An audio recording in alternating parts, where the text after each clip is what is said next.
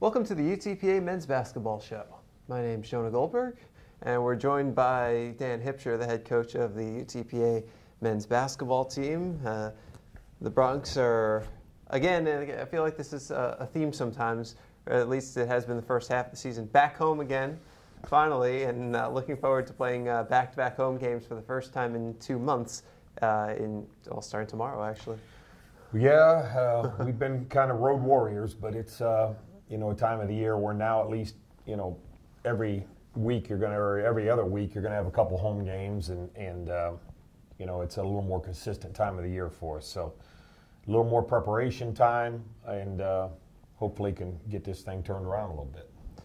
Well, you finally got to open up conference play. You did it at Grand Canyon University in what can only be described as an old Western shootout, 91-85 final score.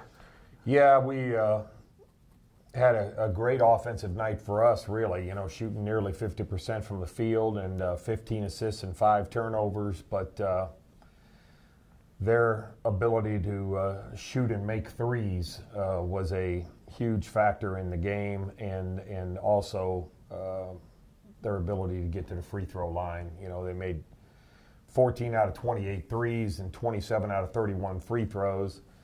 It's funny, they were playing man-to-man defense, we were playing zone, but they doubled us at the free throw line. So it was a fairly unique night, to say the least. Well, and also, those numbers you just threw out there, generally when a team hits 14 threes and goes 27 of 31 for the line, if you just told me those numbers, my initial reaction would be blowout, but it wasn't. It was a close game pretty much throughout. A 6-point game was the final. It was within a possession with less than a minute to go. How did you keep it so close? Well, we didn't turn the ball over. As I said, 5 turnovers, they had 17, so there was a differential there. We outscored, 34 baskets to 25. Kept ourselves in it. Like you say, with, 55 seconds left, it's a 1-point game. They have possession.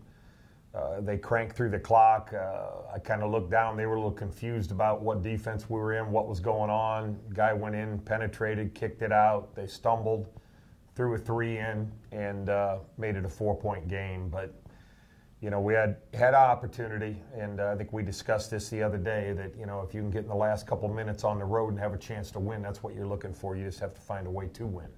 Yeah, and the 34 field goals, amazing. You shot 64% in the second half, and those are the kind of halves that you dream about. Well, we were just driving the ball like crazy. We knew we had the ability to move the ball through the motion and then drive it, and they struggled to defend it, but it didn't matter. They just went down, and it was kind of the old Paul Westhead, we'll score 3, we'll give you 2. And the turnovers you mentioned too, the 5 turnovers, is the fewest by a Bronx team since 2008. So fewest in, you're looking at almost 6 years or 5 years. That's really impressive to be able to do that. Well, that was good, and because a lot of times, you shoot yourself in the foot. It's not always they're stealing the ball or pressuring you. A lot of times it's just a guy with poor footwork walking or making silly plays, and our guys took care of the ball that night, and it gave themselves an opportunity to win. And not throwing the ball away kept them out of transition and some things that they do, but. Give them credit too. They've got some quality kids. They've got a couple of high major Division I transfers that can play, and they played well. And 4 players in double figures for your team, and you get 2 who reached 25 points for career highs. You start with Shaq Boga, who he hadn't played in the previous game, and he comes out and he was just bunkers. Yeah, he played really well. Didn't shoot well. He's been our best 3-point shooter, and he had some good looks, and again, to try to nullify what they were doing from the 3 line, it would have been good for him to do. But Shaq saw a great opportunity to drive, read the defense well, did a great job getting to the rim, and he finished the game with 25 and then 6 assists, 1 turnover. So did a great job getting to the rim. I thought could have been to the free throw line a few more times. He took some bumps in there, but did a great job finishing. And maybe partially a product of all the 3-pointers Grand Canyon was hoisting up, but career high 8 rebounds. Yeah, that was part of those balls bouncing all over the place, and I forgot about that. He had a great night scrambling for rebounds, and that was a big part of it. And we talked about it before the game that it was going to be a big night for guards to rebound because of the way the ball would be bouncing.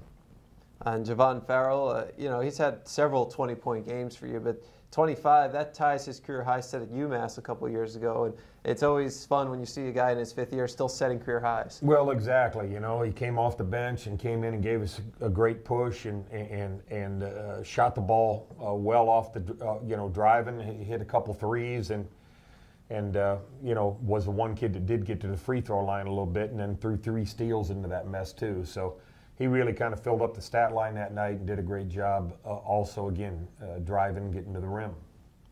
Points in the paint, I mean, obviously driving game to the rim. I mean, I love that differential, 48-18 in favor of your team. Yeah, unfortunately, a relatively hot night from the 3 kind of took care of that. But, again, it was their night, you could put guys in the gym and take 28 threes they took and not necessarily make 14 of them. So they had one hit the front of the rim, hit the top of the backboard and fall in. They had another bank in. So, some things happened that way, but we also gave them some opportunities.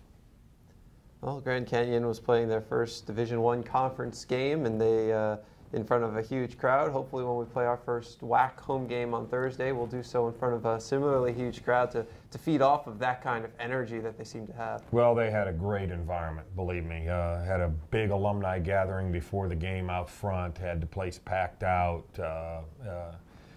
It reminded me when I was at the Division III level of a Christian school we used to play called Cedarville over in Ohio, and Grand Canyon has that same kind of a support base behind it, and the place was just slammed and really fun environment, neat place to play in.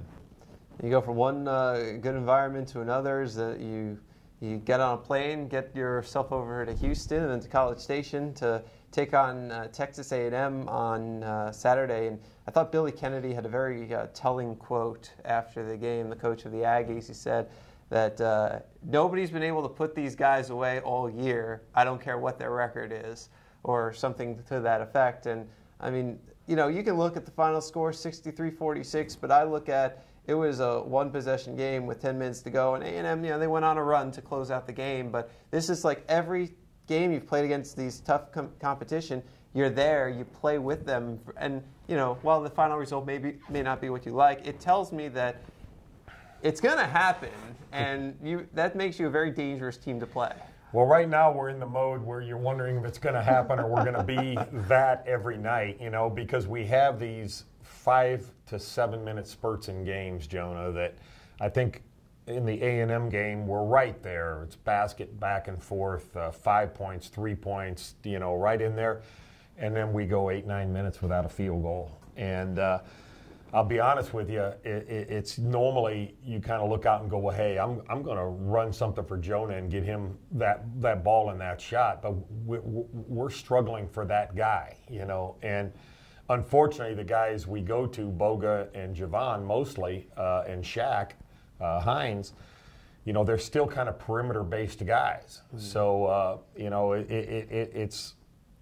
it was tougher against A&M in the fact that I could draw up some plays that open up some driving or use the motion to try to get some driving. A little harder drive against 2 6'5" guards, 2 6'8" forwards, and a 6'9" center for us to get to the basket and find an easy basket. So we got caught with a couple jump shots, and they made some good plays and stretched the game out. But as you know, it was in no way a 15, 16-point game. Oh, I mean, first half, you had the lead. Justin Leathers hit 3 early three-pointers as part of his career best 4 3-pointer night, and you were up 21-20, and they went on a little run. You got closer, and then it was interesting the first half and the second half. Whereas the first half I thought was more when you had a bunch of those more long-range shots.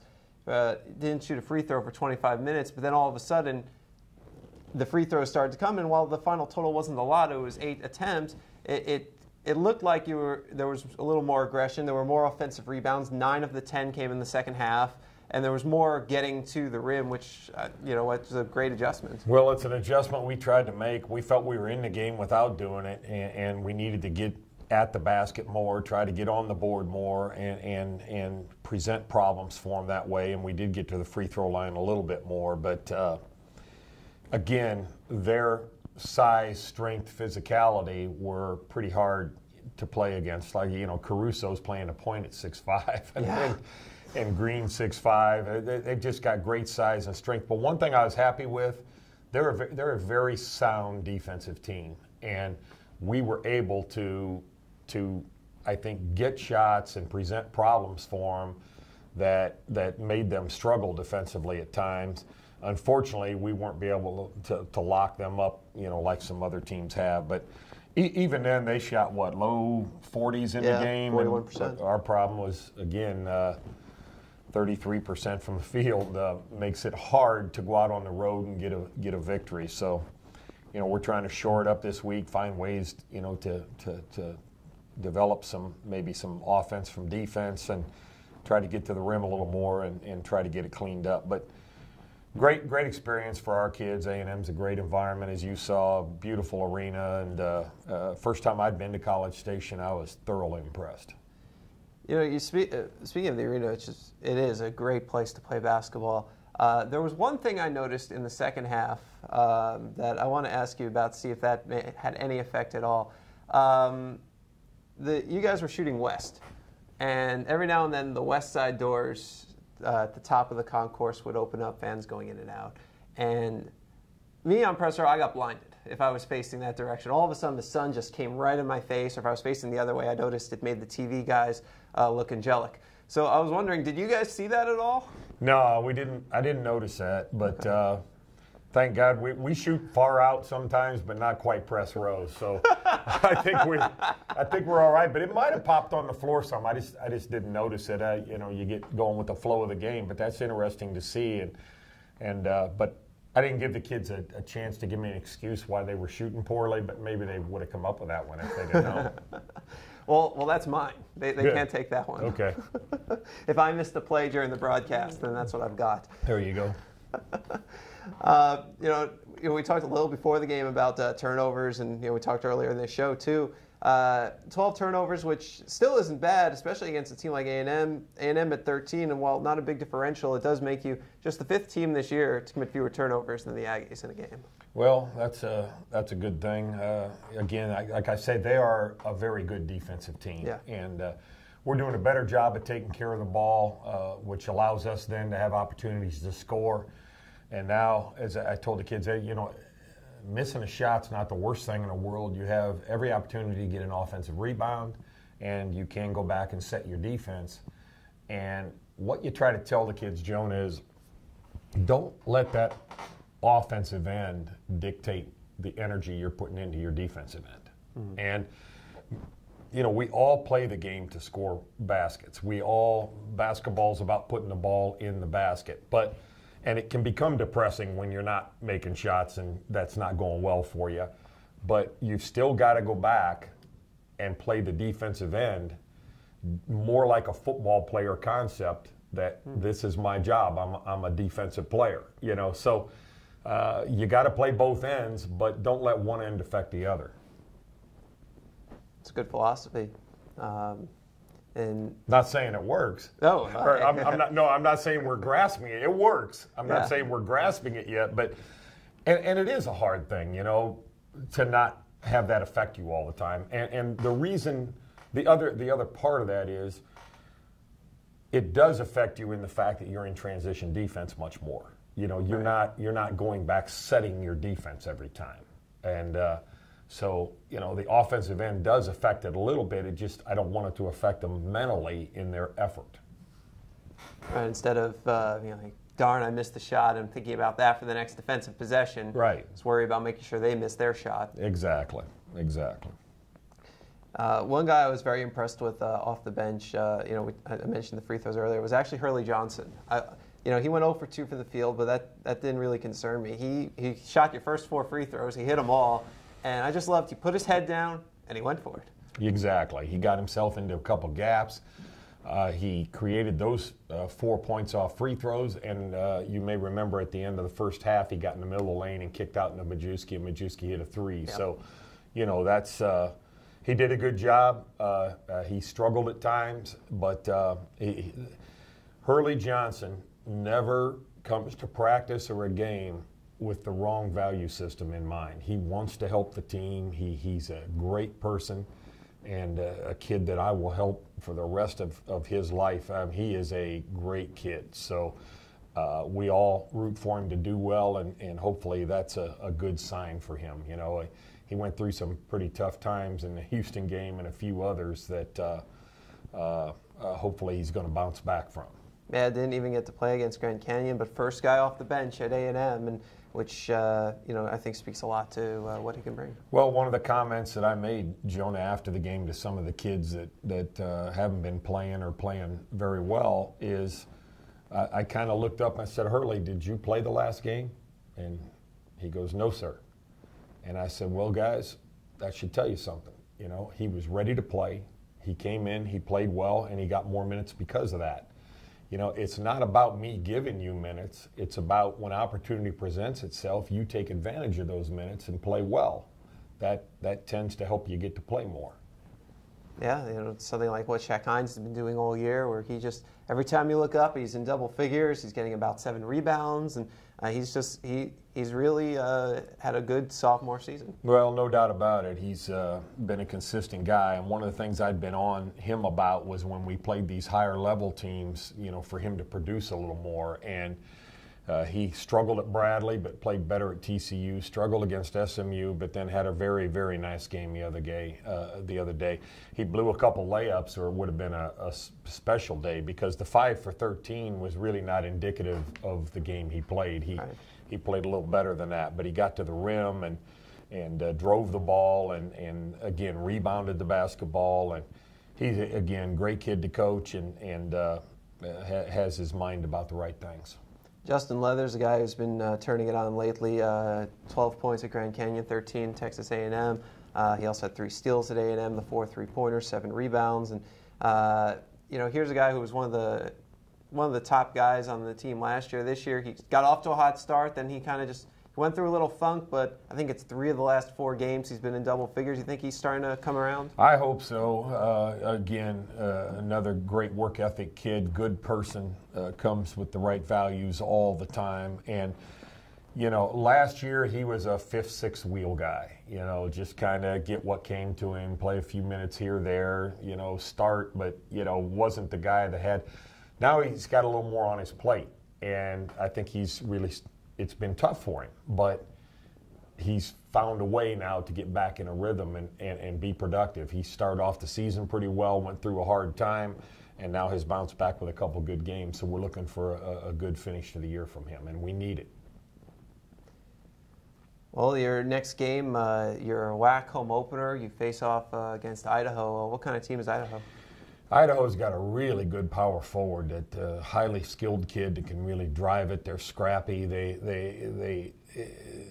We're in a funny situation. Seattle was picked, I think, 2nd in the league. Okay, Idaho was picked in the middle of the league. Both of them opened up at home and struggled, and they're coming in here with, I'm sure, their ears burning and their wills strong. So. But Idaho's a very highly skilled team and got, like I say, a really kind of all-conference type power forward that we've got to control. But a team similar to us, struggling for confidence and identity. They play about half zone, half man, which tells me they'll come in here and play about 90% zone against us. Since we've been struggling to score. But offensively, they run some really nice sets and do a good job. But, it'll be a competitive game, as will Seattle. Now, the WAC opener obviously is a big deal, just like the first game of the season is a big deal, the home opener is a big deal. So now it's the WAC home opener. So are there any additional butterflies, or it's just like, I'm just ready for this? No, the big deal is for you guys and the fans and the people and the administration. The game, it doesn't matter if it's UT San Antonio or Sam Houston or whatever. It's another game to play your best, play each possession as well as you can, and do your job. The excitement is more for the university and everybody involved that, hey, we're in a league now, and this is our first home game, and a chance to get our first home win in the MAC. Or the WAC. Back to Akron? MAC was a long time ago. And then on Saturday, you get to play your second straight home game for the first time since November as Seattle U comes to town for another 7 o'clock start. Well, what are they like? Well, one of the best three-point shooting teams in the league, very athletic. They have another power forward kid, Trent, that he was recruited by us at Arkansas back when I was at Arkansas. He was on a campus visit with us, 5 years ago. So he was just going to be a junior. He was a junior at that time, highly touted kid. Ended up signing at Washington and then transferring to Seattle. But really, really good kid. And then their three-point shooting at the guard spot's very strong too. So again, two formidable opponents to get open in here with, but it's time for us to play well. It's about, right now, I think it's more about what we're doing than what the other teams are doing. And of course, it's also your last chance to play the so-called pro schedule. School starts back up on Monday, so getting in is the 24-hour practices? Yeah, we're getting in. What we do is we shoot in the mornings, and then we come back with practice in the afternoon, so it gets us a lot of extra shots up. It's nice. Adam opened up the gym, so now we got 6 buckets to work with, and we can get a lot of shots up, and it's been good for us that way. Hasn't shown yet, but again, repetitions can never hurt you. I can't pat you on the back and say, "Hey, Jonah, you're going to make them." Well, somewhere that's not going to happen. Yeah, I know that. That's what I'm trying to prove. But otherwise, I'd put you in. But it's good reps. Plus, it keeps their brains occupied. And I'm a big believer that the athletic part is great, but it is a part of the academic deal, and the kids being in class is a better thing for them. It puts them in a better rhythm. It puts them in a more scheduled time frame, and I think it's really good for them.